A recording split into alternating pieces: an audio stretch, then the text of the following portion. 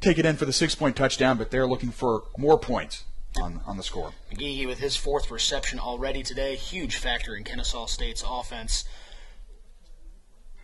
Here comes that bunch play that everybody loves to run. They're going to try to get Ferguson to stick it over the top.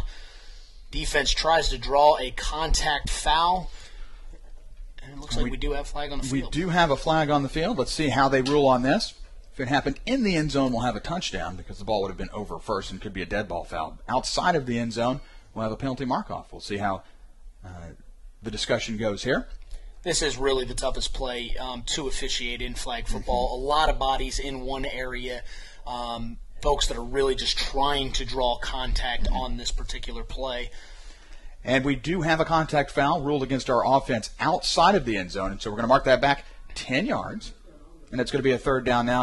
And you're right, Marty. This is so difficult because this is essentially the non-contact game. So you would see just someone dive over the top in a tackle game or try to run right through the line, but those are not allowed. So instead the defense there trying to set up a front to take that contact and draw the foul, and that's exactly what they do. Yep. Just like a charge in basketball. They try to get set up, and they would love to get just bulldozed over and force the offense back and out of that play.